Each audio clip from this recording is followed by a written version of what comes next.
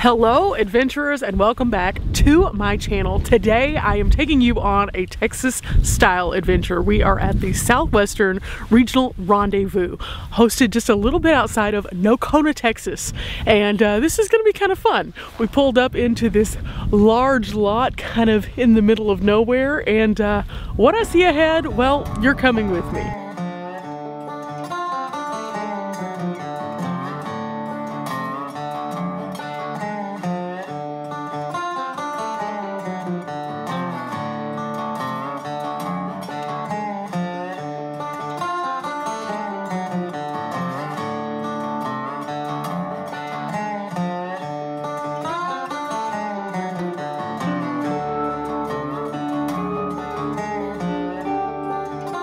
Okay adventurers, while we're walking around here, this is all super cool, very themed, very neat, and you can shop at a variety of different stops here and find all sorts of cool stuff. So that's kind of what we're doing right now to start with.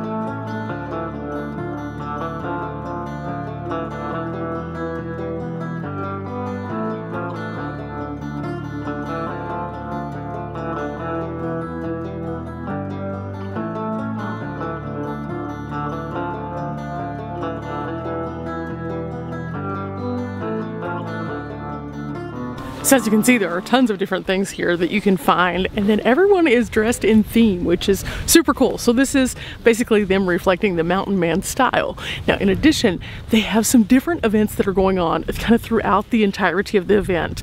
Now while they're doing it here, they're doing it for 2 separate weekends. So they have different kinds of demos for knife throwing and muskets and stuff like that. So I'm super excited to see what else we can find as we continue to explore the village area here. It's super, super neat.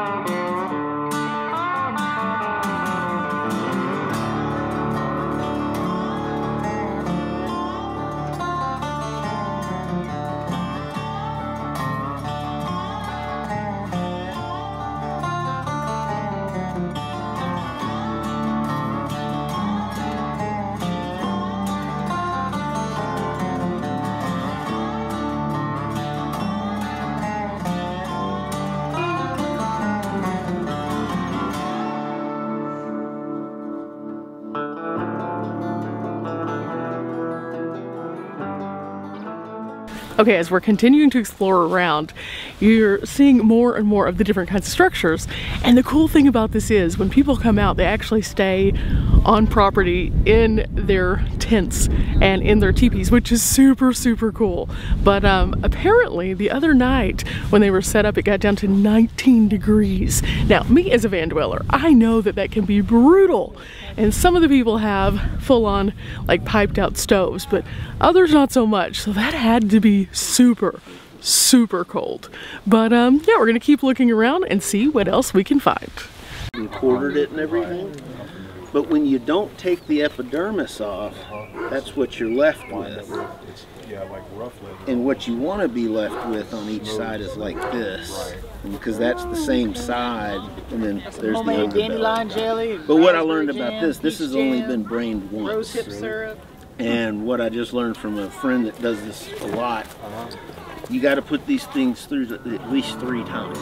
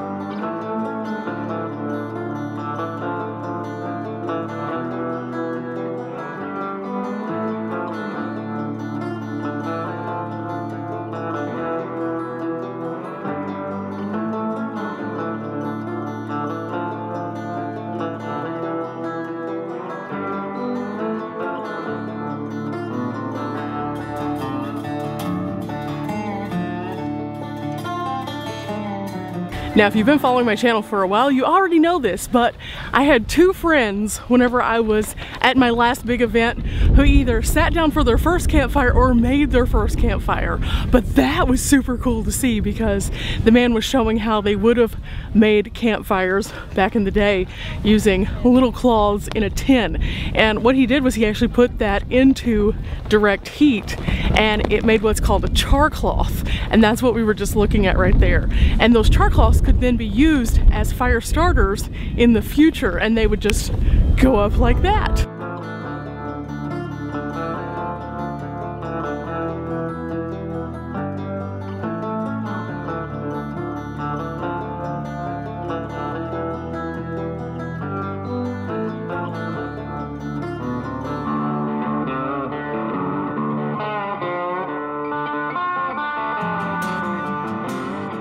Okay, so as I'm roaming around, I am going into the different camps and seeing different groups of people, and they're showing us different kinds of things, but we are here on a Sunday. So during Sundays, it's a little bit more of a relaxed day.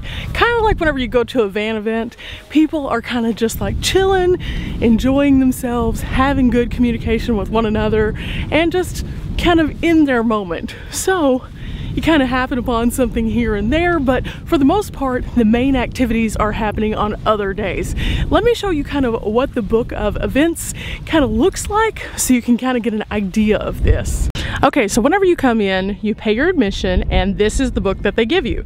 It's a pretty nice little book. It tells you a little bit about what's going on, but as you're going inside, it also tells you about the different kinds of events. Let me show you a little bit more. For example, right here, we have the opening and closing ceremonies, and then also the council fire meeting times, and also a list of different people who are participating, who do different things. So there are some interesting nicknames here, like No Nose and Bobcat, Two Otters, Walking Eagle, or Just Josh. I think I've met a Just Josh before. And then here we have the schedule of actual events, including the shooting, archery, hawk and knife, washers, poker. They even have church services out here. And it's all encompassing on this event over a several days span, which is pretty neat.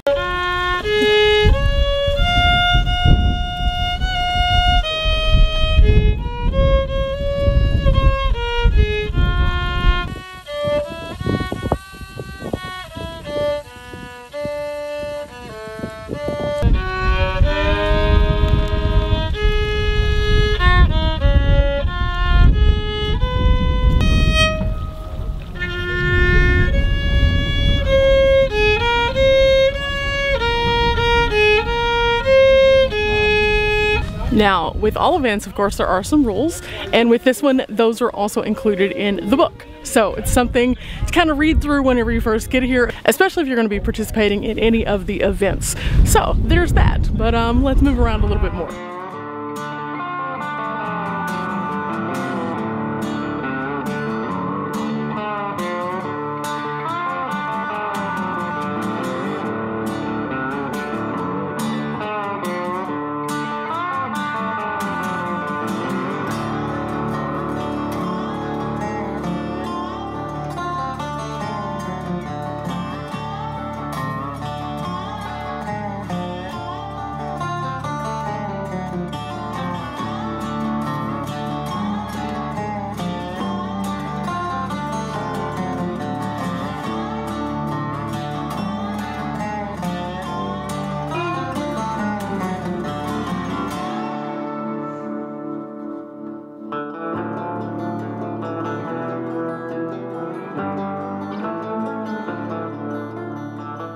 And that, guys, was Long Knife. The knife that he was holding, he actually made, and he said that he made it out of a super hard metal, which was from a meteorite. And it took him 1 calendar year to make that knife, which is crazy. Can you imagine investing in a project for 1 calendar year? 1 calendar year. Yeah, so I just wanted to share that. Anyway, as we're kind of walking along through here, I'm checking out some more of the tents and showing you guys kind of what the layout is. If you have an event like this in your area, make sure that you come out and check it out, especially if you're going on a demo day. Just saying, you will really enjoy it. It's something very different, and you get to learn a little bit more about what it takes to live like a mountain man. Now, is that something that you would be interested in? Leave in the comments below and let me know.